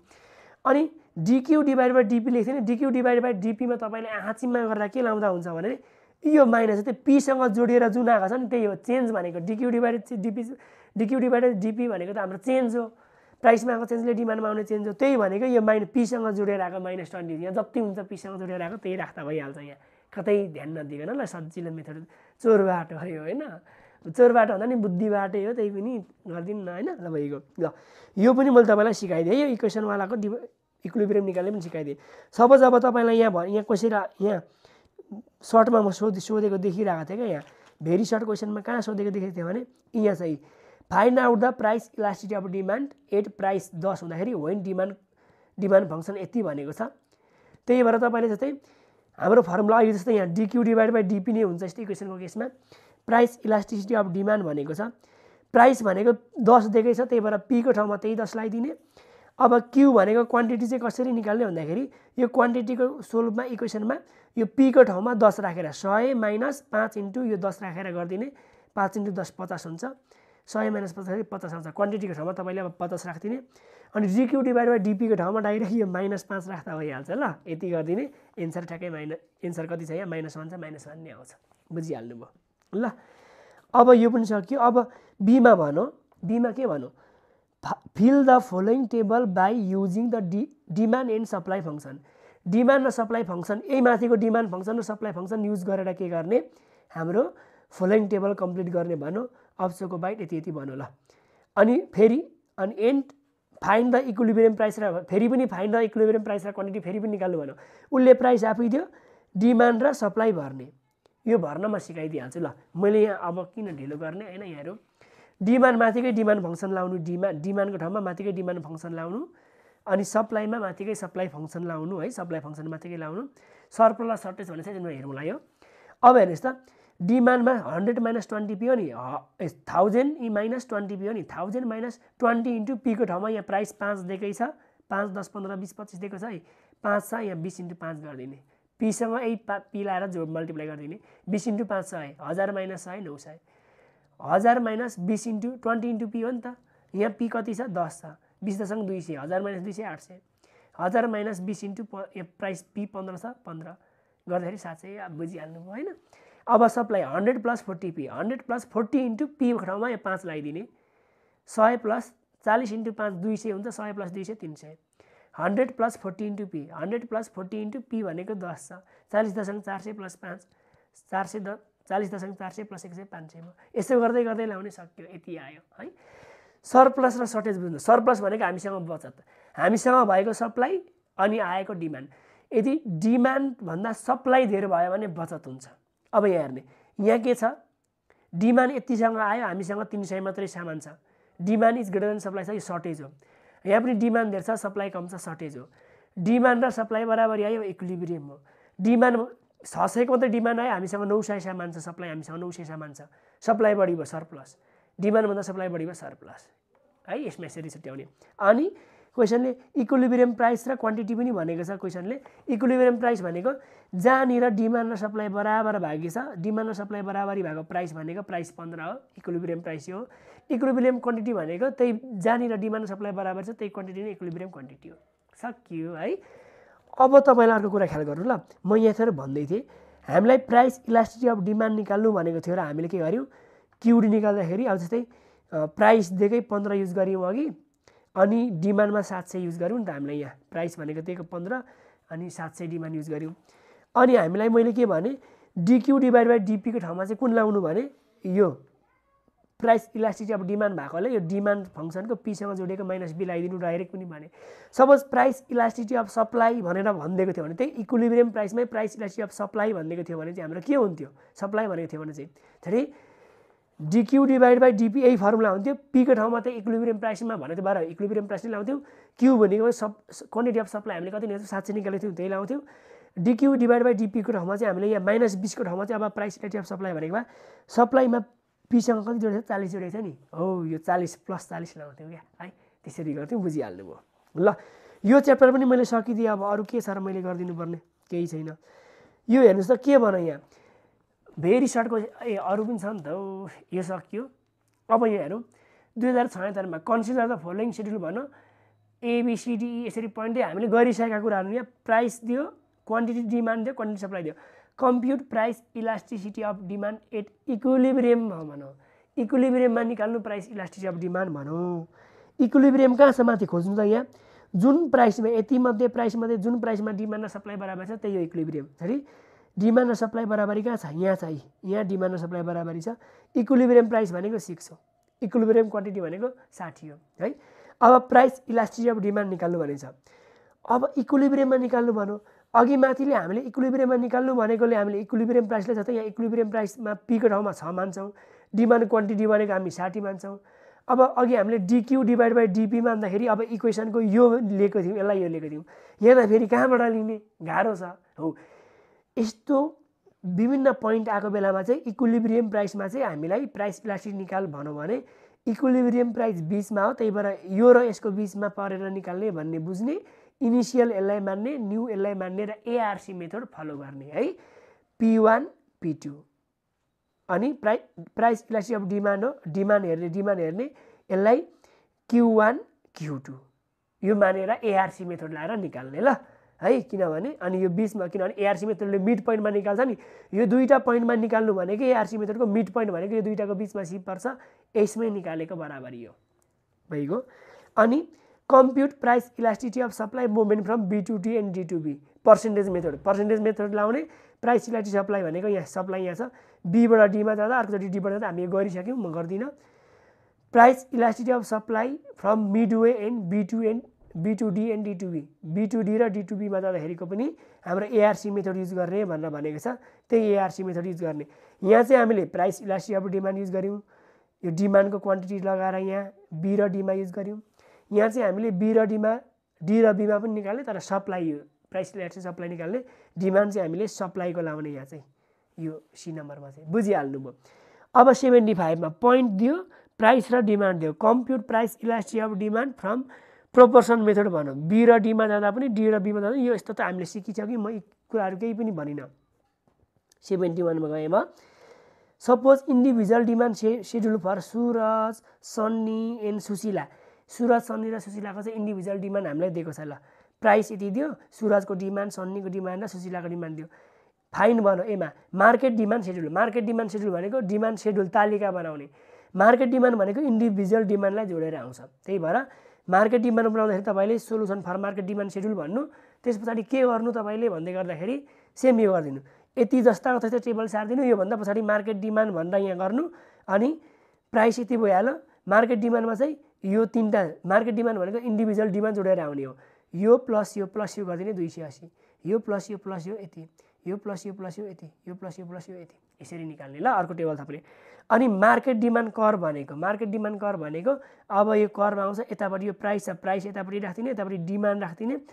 अनि एकचोटि प्राइस र यसको डिमान्डको एउटा रेखा बनाउने यस्तो आउँछ अर्कोचोटि प्राइस र सन्नीको डिमान्डको बनाउने कति आउँछ यस्तो आउँछ यो र यसको बनाउने यस्तो कस्तो आउँछ अनि यो प्राइस र यो मार्केट डिमान्डलाई लाएर जोड्दिने यो यस्तो खाली डिमान्ड करमा आउँछ डिमान्ड कर तान्न तपाईँलाई आउँछ एकचोटि प्राइस र यसको डिमान्ड प्राइस र अर्को डिमान्ड प्राइस र डिमान्ड मुनिबाट राख्ने मार्केट पनि इन्डिभिजुअल पनि सबैको बनाउने अनि elasticity of demand when price falls from 30 देखि 20 प्राइस चाहिँ 30 देखि 20 मा जाँदाखेरिको इलास्टिसिटी अफ डिमान्ड निकाल्ने अरे हुन्छ नि 30 देखि 20 मा जाँदा भने इनिशियल प्राइस भयो न्यू प्राइस भयो है पी भयो P1 अब कुन मेथड लाउने त यो एआरसी मेथड कि पर्सेन्टेज मेथड केही भनेन भने पर्सेन्टेज मेथड लाउने है यहाँबाट यहाँ जाँदा चाहिँ यो इनिशियल प्राइस भयो P यो न्यू प्राइस P1 भयो अब डिमान्ड चाहिँ कुन लाउने प्राइस इलास्टिसिटी अफ डिमान्ड भनेको छ डिमान्ड चाहिँ इन्डिभिजुअल लाउने मार्केट लाउने यो 30 हुँदा डिमान्ड कति थियो 170 थियो 20 हुँदा न्यू 140 छ इनिशियल डिमान्ड यो न्यू डिमान्ड यो 70 र 140 अर्कोचोटि फेरि price elasticity of demand when price rise from 20 देखि 30 भनौँ 20 बाट 30 20 बाट यता आयो यो इनिशियल यो न्यू प्राइस यो सिधाको demand initial demand new demand गरिहाल्नुहुन्छ अब तपाईँ है ल अब यो पनि त्यस्तै छ यतिदेखि यति जाँदा हुन्छ यो तपाईँ आफै गर्नुहुन्छ सजिलो छ यो है यो पनि सकियो अब यो 2 नम्बर एकवटाको क्वेसन हेर्नुपर्छ र तपाईँलाई 74 मा छ calculate price elasticity of supply by ARC method when price increase from 10 देखि 20 क्वान्टिटी सप्लाई इन्क्रिज फ्रम यतिदेखि यति प्राइस इन्क्रिज फ्रम 10 to 20 10 देखि 20 त्यसलाई P1 P2 quantity supply Q1 plus Q2 यति दियो भने बस्दै एआरसी मेथडको फर्मुला लाउन सक्नुहुन्छ नि त चेन्ज निकाल्न सक्नुहुन्छ यसको यो माइनस यो गर्दा चेन्ज आउँछ यो माइनस यो गर्दा चेन्ज आउँछ अनि into P1 plus P2 Q1 plus Q2 गरिहाल्नुहुन्छ यो अर्को हेरौँ एज अ रिजल्ट 2% फल in price of food demand raise by 8% price 2% मा चेन्ज हुँदाखेरि डिमान्ड 8%, प्राइस 2% ले गर्दा डिमान्ड 8% ले बढ्यो अरे प्राइस इलास्टिसिटी अफ डिमान्ड निकाल्नु अरे। प्राइस इलास्टिसिटी अफ डिमान्ड यस्तो छोटो क्वेसनमा चाहिँ के गर्ने, percentage change in demand divide by percentage change in price गरिदिने, 8% डिभाइड बाई 2% गर्दाखेरि 4 एन्सर आउँछ, सकिहाल्यो हैन, सजिलो छ। With the help of the given information from the cross elasticity of demand निकाल्नु छ। क्रस इलास्टिसिटी अफ डिमान्ड निकाल्नु भनेछ प्राइस अफ टिचिङको प्राइस दियो अनि demand for T, demand for coffee. यो टिचिङ होइन है, यो प्राइस अफ टी चाहिँ हो, यो ल प्राइस अफ टी, ल प्राइस अफ टी, यो demand of T demand of coffee भनेको छ। प्राइस इलास्टिसिटी अफ डिमान्ड निकाल्नु भनेको छ। ख्याल गर्ने हाम्रो के हुन्छ, प्राइस इलास्टिसिटी अफ डिमान्डको फर्मुला के हुन्छ, delta क्युएक्स divide by delta पिवाई into px divide by पिवाई divide by क्युएक्स हुन्छ नि त हो। तपाईलाई म यसको फर्मुलै देखाइदिन्छु नि त, सजिलो छ हैन, म देखाइदिइहाल्छु। क्रस इलास्टिसिटी अफ डिमान्ड भनेको हाम्रो कहाँ छ भन्दै गर्दाखेरि यहाँ छ, ल क्रस इलास्टिसिटी अफ डिमान्डको फर्मुला हो नि, quantity of change in quantity x divide by change in price Y into पिवाई divide by क्युएक्स, यो फर्मुला हो। अब हेर्ने हामीलाई प्राइस चाहिँ प्राइसलाई वाई मान्ने, ल वाईको प्राइस मान्दिने, त्यही भएर हामीले यसलाई वाई मान्छौँ, यो वाई मान्छौँ। यो टी वाई हो भने अब हामीले यो वाईको डिमान्ड पनि यो पनि टी, यो टीको प्राइस हो भने डिमान्ड अफ टी पनि वाई नै हो। तर कफी चाहिँ के हो, टी वाई हो भने कफी भनेको एक्स हो। त्यही भएर तपाईँले प्राइस चाहिँ वाईको हेर्ने, यो प्राइस चाहिँ टीको हेर्ने, क्वान्टिटी चाहिँ एक्सको हेर्ने, क्वान्टिटी डिमान्ड चाहिँ कफीको हेर्ने। अब के गर्छ हाम्रो यहाँ हेर्नुहोस् है, हामीले यो चेन्ज निकाल्नु भनेको छ, यहाँबाट यहाँ आएको हेर्ने, सुरुबाट पछाडि गएको हेर्ने, change in quantity x, quantity एक्समा आएको चेन्ज, एक्स भनेको यो एक्समा आएको चेन्ज भनेको यो इनिसियल यो मान्दिने, यो न्यू मान्दिने, इनिसियल यो मान्दिने, new मान्दिने। Change in quantity x भनेको न्यू माइनस ओल्ड हो नि त, 2000 माइनस 1800 गरिदिने, 200 आउँछ यहाँ, divide by change in price भनेको प्राइस 25 माइनस 20 गरिदिने 5 आउँछ, इन्टु पिवाई भनेको सुरुको प्राइस भनेको इनिसियल प्राइस 20 डिभाइड बाई सुरुको क्वान्टिटी भनेको 1800 गरिदिने, ल यो लगाइदिने। यो टीको डिमान्ड किन हेरेन भने त क्रस इलास्टिसिटी हो नि त, त्यही भएर टीको प्राइस हेरे पछाडि कफीको डिमान्ड हेर्नुपर्छ। यदि यहाँ प्राइस हाम्रो कफीको थियो भने यता डिमान्ड टीको हेर्नु पर्थ्यो क्या, यसरी, ल बुझिहाल्नु भयो। अब हाम्रो अर्को एज अ रिजल्ट 5% फल इन फुड, फुडमा 5%, एज अ रिजल्ट अफ 5% फल इन प्राइस अफ फुड, फुडको प्राइसमा चाहिँ 5% फल आएको हुन्छ, 5 प्राइसमा आएको चाहिँ 5%, डिमान्डमा आएको चाहिँ 12%। अब इलास्टिसिटी अफ डिमान्ड निकाल्नु भनेर भनेको छ भने के भनौँ है, डिमान्डमा आएको चेन्ज डिभाइड बाई प्राइसमा आएको चेन्ज गरिदिने, percentage change in demand divide by percentage change price गरिदिने, 12 डिभाइड बाई 5 गर्दाखेरि 2.4 आयो। अनि के भन्छ, weather demand is elastic or inelastic भनेको छ, एकभन्दा बढी आएको छ रिलेटिभली इलास्टिक भनिदिने, सक्यो। बाँकी भएको मुनि तपाईँ यसरी नै आफै गर्नुहुन्छ, म गर्दिनँ है त, यसरी गर्नु होला। ल यो च्याप्टरमा भएको सबै कुरा हामीले समेट्यौँ, सक्यौँ। तपाईँलाई भिडियो कस्तो लाग्यो, बुझ्नुभयो कि बुझ्नु भएन, कतिपय कुरा मैले यहाँ अलरेडी गरिदिइसकेको छु छिटो। अब सबै मैले तपाईँलाई यी हातले गरिदिँदै यहाँ गरेको भए त्यसरी अझ राम्रो इफेक्टिभ चाहिँ भिडियो हुन्थ्यो। तर हेर्नु त यो 1 घन्टा 7 मिनट गइहाल्यो, तपाईँलाई एउटै भिडियो यही बुझाउन तपाईँको 1 घन्टा लाग्दिन सक्छ कि, आफै लेख्दै गर्दा अन्त क्यालकुलेटर हान्नु पर्यो, ढिलो हुन्छ नि त होइन। त्यही भएर हामीले पुरै सक्यौँ 1 घन्टामा। यो 15 मार्क्स लगभग फिक्स जस्तै हो, यहाँबाट हेरौँ के कस्तो हुन्छ, राम्ररी गर्नु होला। ल बाँकी भएको पनि युनिट 7हरूको पनि अरू मैले ल्याइसकेको छु, म त्यही पनि बाँकी भएको एकचोटि सरर ल्याउने छु भन्दै यो पाठबाट बिदा हुन्छु। नमस्ते। युनिट 7 को न्युमेरिकल आइसकेको छ, 6 को आइसक्यो, प्लेलिस्टमा गएर हेर्नु, चाहिने जति सबै आइसकिरहेछ अरू है त।